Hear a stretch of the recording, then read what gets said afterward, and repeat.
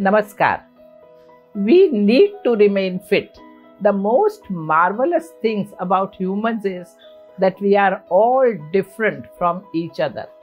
Everyone is unique in so many ways at physical level, mental level, emotional level, spiritual level. So, it is important to find out about ourselves, how to stay fit and healthy. Good health is one of the priorities of our life because it is our swadharma, our duty towards ourselves. If we are fit and healthy, we do not face the miseries of sickness and pain. Maharshi Patanjali advises, Heyam Dukkham Managatam. This sutra comes in second chapter of Patanjali's Yoga Sutra. It is number 16. Pain which is yet to come could be avoided. The important point which is mentioned here is that we should live in present so that you can avoid any suffering that may come to you. Now you may ask, how can I live like this? You have so many choices every day about how you should live. While doing so, you should be mindful about your age, your limitations, and your behavior with others. We'll give you 7 tips. Here, I would like to highlight 7 ways that you may choose to stay fit, healthy, and contented. 1. If you are a normal, healthy person, once in a month, observe Fruit Day and eat only fruit to give rest to your digestive system and improve your metabolism. Depending on the season, there are varieties of fruits available. Fruits are easily digestible and generate energy and alertness. Second, water is most important element because your body also is made up of around 60% of water. Experts always advise you to drink sufficient water every day. Now, if you want to make this habit more interesting, twice in a day, drink warm water with pinch of salt and lemon.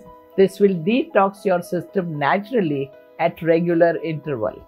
Third, to be fit and healthy, we have to be active and use our muscular and skeletal system. Once a day, practice yoga asanas, which stretches your spine in 6 different ways: upward, sideward bending, forward and backward bending, twisting, and inwards. These asanas strengthen the muscles of your spine and improve your posture. Fourth, breathe.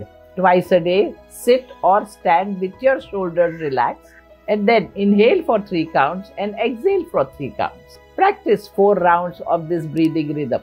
This kind of breathing is called as equal breathing, and it has a power to dramatically change your emotional state by inducing calmness within seconds. Fifth, take a break from the constant chatter of your mind for 10 minutes every day by sitting comfortably in a quiet place, preferably in an open nature. Close your eyes, make your spine straight, relax your shoulder and passively observe your breathing. Just observe without exaggerating your breathing pattern. You will experience that gradually your breathing will become rhythmic and your mind relax. Sixth, in your daily schedule, make it a point to give 10 minutes every day. Attend to the potted plants, decorate your windows, try some new recipes. This will rejuvenate your whole being and you will find more creative ways to express yourself. Seventh, once a week, involve yourself in some selfless voluntary activities like helping the elderly, cooking food for someone who is sick, teaching underprivileged children. If you look around, you will find plenty of such opportunities. This will help you to develop empathy for other people and definitely make you a better person. Follow these 7 ways and discover a better and fitter version of yourself.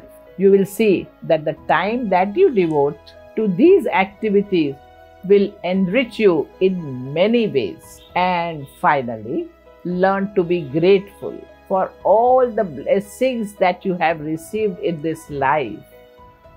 Namaskar.